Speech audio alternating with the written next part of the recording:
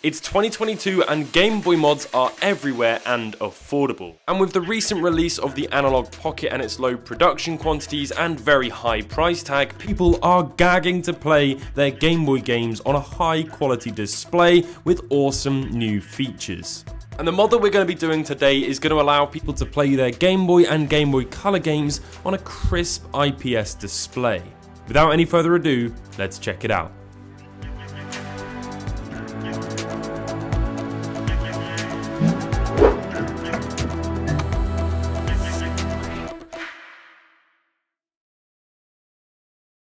So in order to mod a Game Boy, you're going to need one of these, an Atari Lynx. Do you think looks are important? Next, I take my screwdriver and free its soul from its plastic prison, also known as disassembly.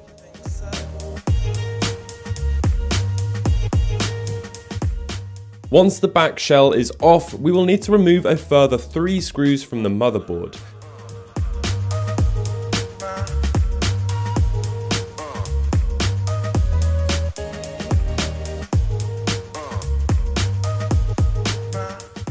Then finally, disconnect the ribbon cable and lift it out.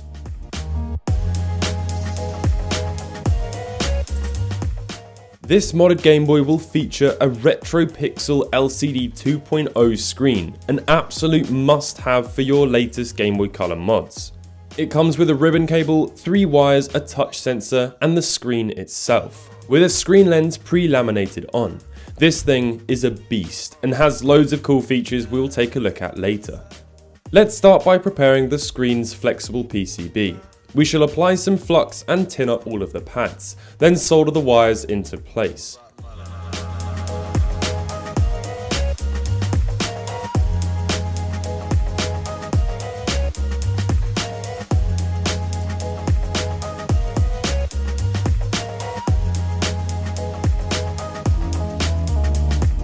Money.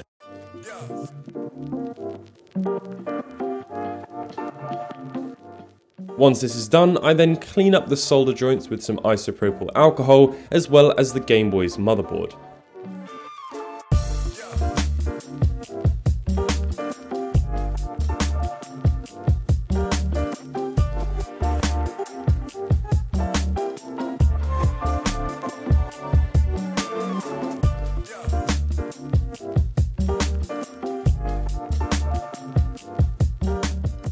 We will then seat the ribbon cable into place and solder the power wire to the pad on the switch labelled C.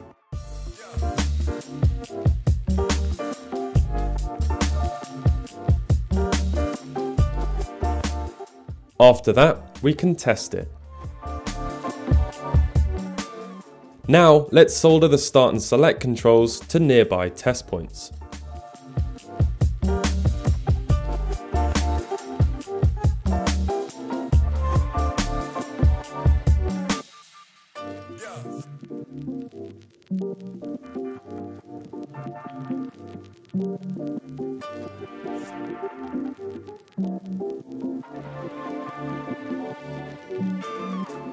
A legend modder by the name of Natalie the Nerd has made giving your Game Boy light up buttons super simple.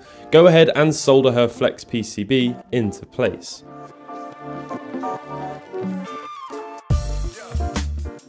And finally, Retro Modding sell these pre-cut shells on the seashore, which are moulded to fit all of these modded components with no modification to the plastic. Peel back the 3M tape on the screen and seat it down into place.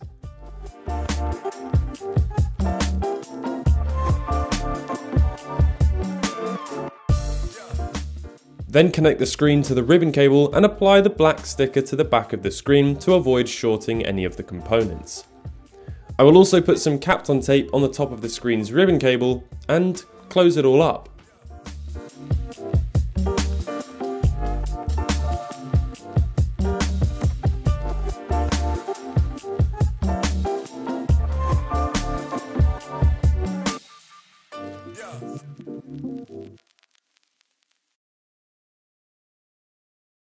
So here we have it, the 2022 Ultimate Game Boy Color build. And I have to say, I'm blown away by the RetroPixel 2.0 LCD screen. It has 5 different features which you can access using the touch sensor and a combination of button presses. Let me go through these features now.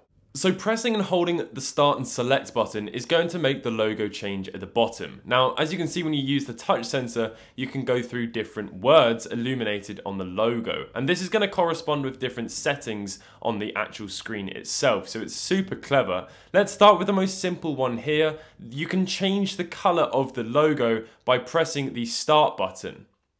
You can go through them left and right and change whatever one you want. Let's have a look at this one here, the green one, and then when you hold start and select again, it's going to stop you from being in the settings mode, and you can see there it's going to illuminate the logo in whichever color you've chosen. Now, what happens when we press start and select together is you can actually change the location of the screen. So if you need to adjust it for whatever reason, if something's not displaying correctly, you can move it up and down by pressing the start and select button. So as you can see, when I mash that loads, it's going to go all the way down and a massive black line at the top is going to appear, and you can do the same with pressing start. It's going to go back up, so you can find that perfect center, which is really nice. So that's how you move the screen up and down. Now you can move it side to side by pressing and hold the start and select, using the touch sensor once and then using start and select again. You can see you can make the screen move left and right, which is another nice feature, again, just to ensure that your screen is perfectly centered.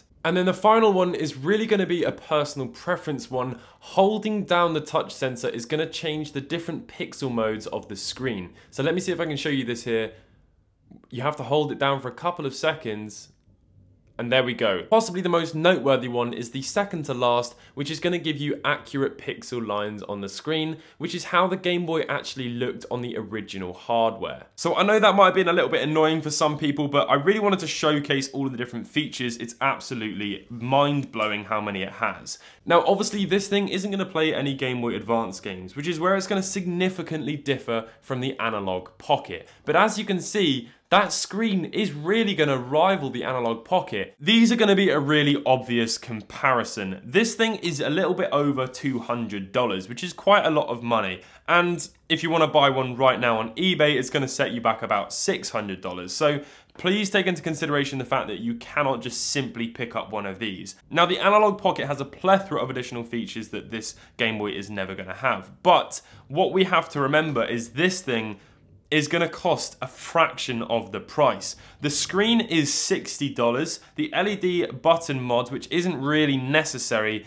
is $30. The shell and the buttons is going to set you back about $15 to $20, depending on what you go for. So you have here in total a little bit over $100 of a package, and you don't even need the buttons, as I said. So you can get this thing built for under $100, and you can pick up a Game Boy from Japan for $20 maximum. So it's a much cheaper alternative, and you can customize it to make it as nice as you want, and it's available to do so now. So there's loads of pros and cons versus this and the Analogue Pocket. My biggest pet peeve with this compared to this, after playing so much Analogue Pocket, is the sound. It just does not cut it. One thing I should mention as well is power draw on this screen is at an all-time low for these IPS screen mods. If you want to find out more information about that, check out the website in the link in the description below, because some people are going to be interested in that level of information, other people aren't. So it is worth noting though that this isn't going to absolutely drain battery life, but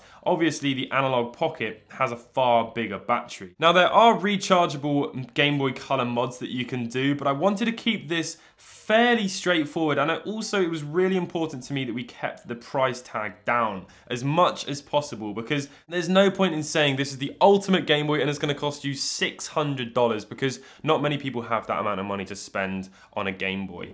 So there we go. That right there is my ultimate Game Boy Color mod for 2022. What do you think? Let me know in the comment section down below. If you've enjoyed this video, please subscribe and leave a like, and I'll catch you all in the next one. Bye.